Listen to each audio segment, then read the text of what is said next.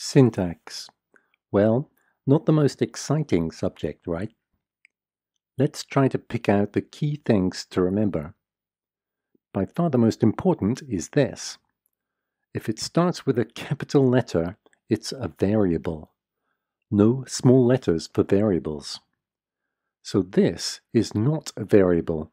It doesn't start with a capital. What is it? It's a constant. There are all kinds of constants. Just make sure you don't use brackets, because brackets are used in Prolog for writing things that look like functions. This is one of Prolog's ways of making output. There are no functions in Prolog, so that is a compound term. So there you go. If it starts with a capital, it's a variable. If it's got brackets, it's a compound term. Otherwise, it's a constant.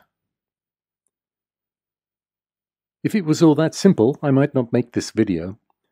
But Prolog is a programming language, so it helps if you can do maths.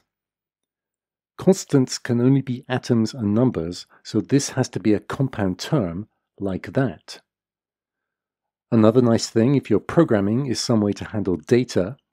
For that, Prolog has lists. The square brackets are just for lists. Like maths expressions, that guy can be squeezed into a compound term, but the results are not pretty. You'll never actually write a list like that yourself, but it helps to see it once.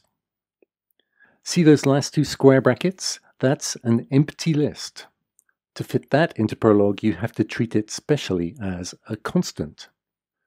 Let's do a summary. Capital letters, variables. There are some special ones that start with an underscore, including the anonymous variable. Round brackets, compound term, including maths operators and lists. Otherwise, constant, including the empty list. Together, all those are called terms. A couple more points. When you're writing compound terms, you can't use variable names, so this is okay, but this is not. And you can't leave arguments empty. Finally, you can't have a space between the name and the brackets.